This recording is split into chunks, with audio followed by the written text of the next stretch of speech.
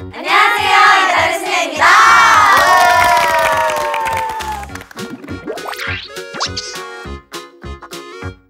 와, 듣기 평가네. 나라마다 노래의 필이 있잖아요. 희진아, 너 아직 한참 몰라. 빠라밤. 오늘 필이 너무 좋아요. 감사합니다. 1번 문제.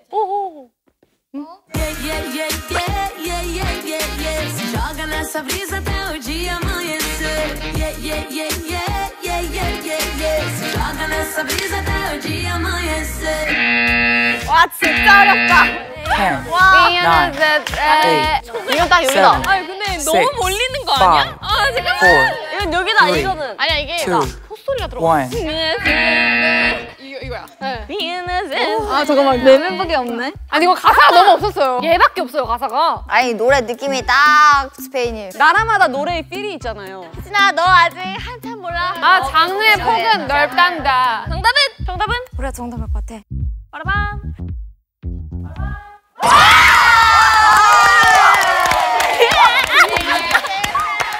야, 너 따라오는 거 아니었어.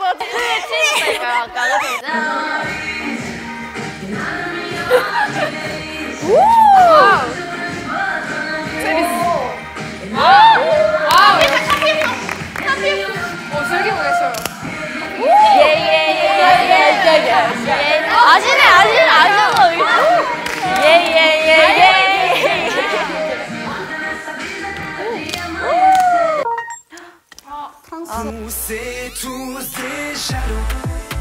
에, 가만히 있어야겠네.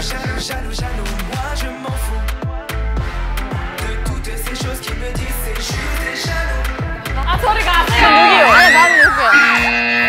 10, 나 여기 같아. 8, 여기 같아. 7, 여기 같아. 6, 나 여기. 4, 여기. 3, 여기야. 2, 여기야. 아니 One. 스페인 언제 나오는데 나오지 않을까요? 아, 저기요. 잠시만. 아, 잠깐, 이 막내즈. 뭔 소리야, 이 언니 왜 껴있어? 니네 덤으로 막내요. 잘 가. 나 이 노래 알아. 이랬는데 아니면 어떡하시려고요? 제가 프랑스에 한번 갔었어요. 네. 아, 잠깐만. 나 얘 때문에 불안해지는데? 불어예요. 아니야. 스페인어냐고, 포르투갈어냐고 그랬는데. 전이 안 갔어요. 프랑스예요. 아, 프랑스, 스페인어. 제가 확실한 게 프랑스. 나 스페인이었는데?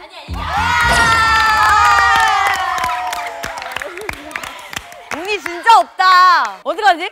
운이 너무 없어 오늘. 괜찮아. 너 포르투갈 앞으로의 문제는 나는 걸. 솔직히 스페인어인 줄 알고 당연시하게 여기로 왔는데. 제 스타일이에요. 비시아노. 에이, 너가 이 노래 잘 알았지? 네. 에이, 시아노. 아니, 불어잖아요, 딱 시아노. 시아노. 노래 좋다. 라오스 어딥니까? 라오스. 와, 이거 진짜 대박이다.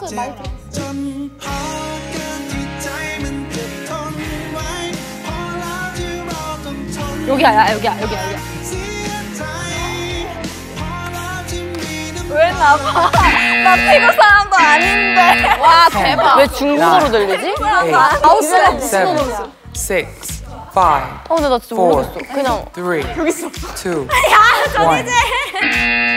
태국어 확실해요. 제가 태국을 한 번 가봤는데 그때 식당에서 그 빨간 식당에서 나온 노래가 이런 거랑 비슷했어요. 저 태국 노래 들어봤어요. 비슷해요. 네, 그리고 가사 중에 사우디캅이 있었어요. 진짜? 몰라요.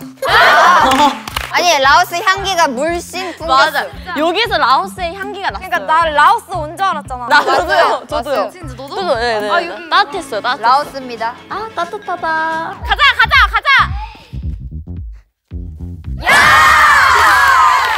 남일까봐 무서웠어. 와 오늘 필이 너무 좋아요. 진짜. 감사합니다. 이 노래 좋죠. 이거 알죠. 자주 불렀어요. 자, 다 같이. 상대부터 빨리. 선생님 보고 계신가요?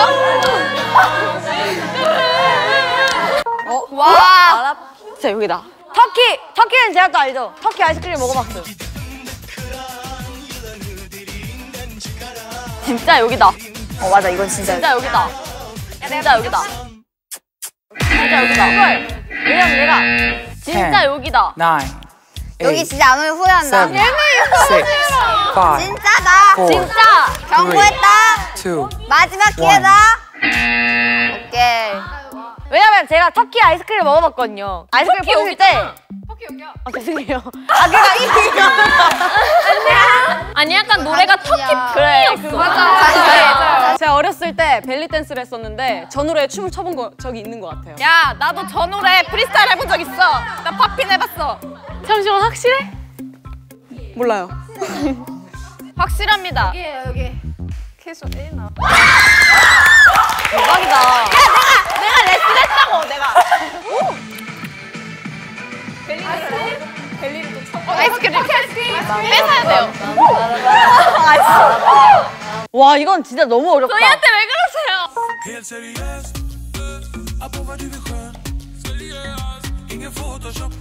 여기다. 이번엔 100%. 이번에 믿읍시다. 진짜 근데 저 진짜 오랜만에 가려고 하는데 왜 거기 있으세요? 아 얘네가 있어서 가기 싫어. 얘네가 있어서 가기 싫어요. 4개. 아 근데 여기 맞아. 10, 9, 왜 우리 이렇게 8, 다 이렇게 7, 올려가? 6, 5, 4, 3, 2, 1. 비변이 한 명이야? 언니 어떡해요? 네 어떡해요? 아. 언니 힘내요. 근데 제 생각에 폴란드는 약간 발음이 좀 더 약간 이렇게 이렇게 할 것 같아요. 폴란드. 네, 폴란드. 근데 이건 되게 노래가 되게 약간 이렇게 이렇게. 근데 뭔 느낌인지 알죠? 네. 약간 부드럽다는 느낌보다는 조금 꽂혔어요. 좋아요. 저는 그쪽 있으면은 같이 이기거나 지거나 그러면 변화 없잖아요. 그래서 혼자 변화 있으려고. 그래서 이기러 왔어요. 저희가 이겼네. 저희가 이겼어요. 리스펙. 와 진짜 여기면 웃기겠다. 삐. 무슨 일이야? 저 전화기 만들었어요. 어떡해요? 아, 더 큰 거 준비해야 되는데. 아.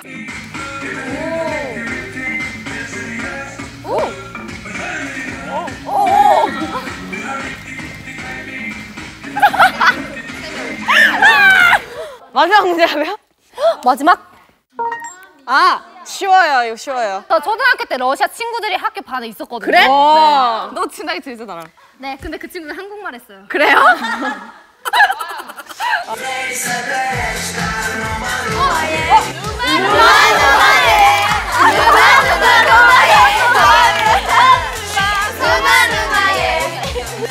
나 이 노래 알아.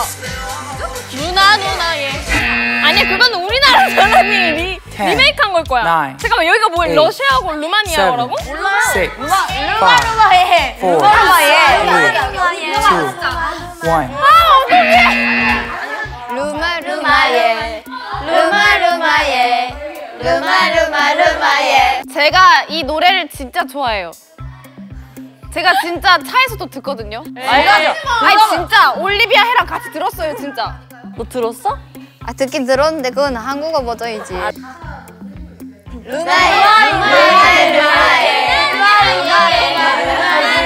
걸려들었어. 아, 이제 1등이에요? 하면 얘가 1등이야 이제. 아 이겨야 해. 아 이거 너무 긴장된다.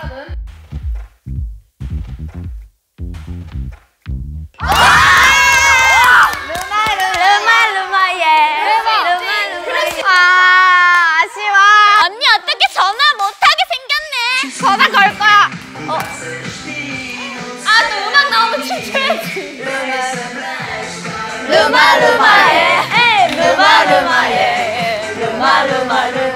네 오늘 너무너무 재밌었죠 여러분? 네. 이렇게 제 인생에 1등을 해본 건 오랜만인 것 같아요. 아니 게임에서 이렇게 1등을 해본 건 정말 처음인 것 같아요. 근데 진짜 다들 노래가 너무 좋고 그 나라의 분위기가 다 진짜 느껴져가지고 그래서 맞출 수 있었던 것 같아요. 네 감사합니다. 루마루마예. 네, 저희가 평소에 자주 쓰는 말들 있잖아요. 그쵸. 근데 이제 그런 걸 제외하고 생소한 언어들을 되게 듣게 돼가지고 그쵸. 신이 났고 아는 노래들을 이제 다른 나라 언어로 바꿔서 맞아요. 들어가지고 되게 친근했습니다. 친근했다. 재밌었어요. 재밌었습니다. 그러면 지금까지 이라였습니다.